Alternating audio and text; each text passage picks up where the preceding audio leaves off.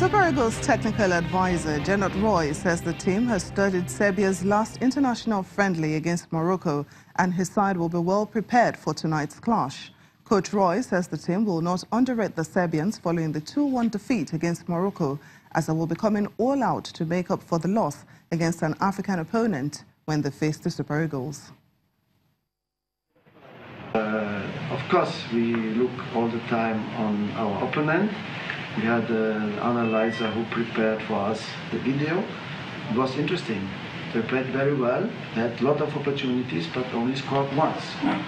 And they have so many strikers, international level. You see the teams where they are playing, in Italy, in England, or in other good football countries. So it will be a very, very big test for us again. Of course, we only lost one time since we are together in 2 years, but all can happen. We never can win all the time. Meanwhile, Serbia's midfielder Dusan Tadic says the game against Nigeria at the Barnet FC Stadium in London is vital to the team. The Southampton player says the team will be playing to avoid another defeat to an African opponent after Friday's defeat to Morocco. Yes, I think every game is very important to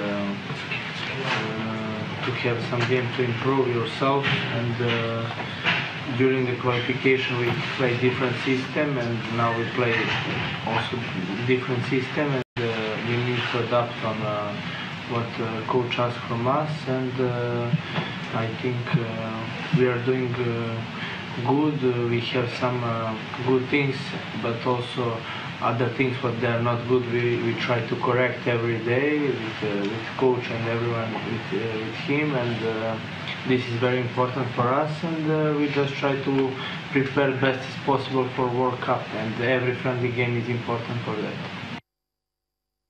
So let's get more on the story from the Super Eagles media officer, Tony Ibitoye. Thanks so much for joining us on Network Africa.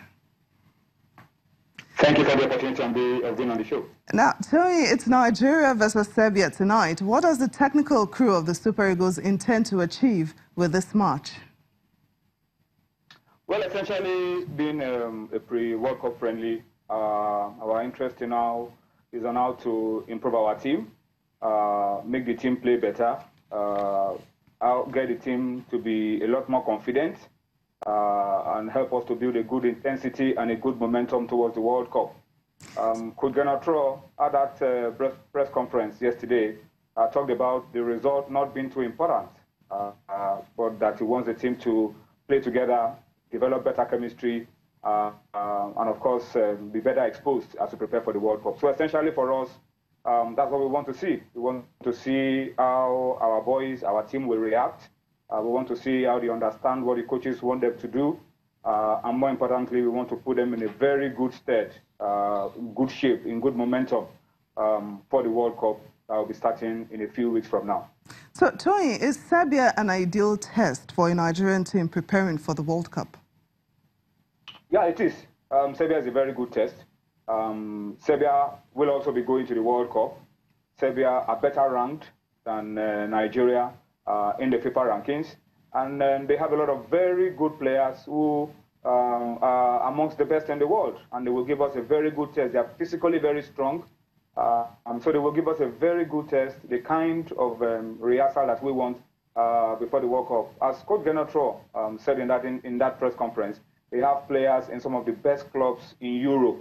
So it's a fantastic test for us, helps us to have an idea of what we will face when we meet Croatia at the World Cup. So it's a fantastic. We must commend the Nigerian Football Federation and the NFF match agent for getting us such a quality team like Serbia. Just like we played Poland last Friday, this is a fantastic test for us ahead of the World Cup. So what should we be expecting differently from the Super Eagles tonight? Yeah, more importantly, we want to have a team that will play and give Nigerians reasons to be hopeful, to be expectant of a good World Cup. If we win, like we did against Poland on Friday, it's going to be a good bonus for us.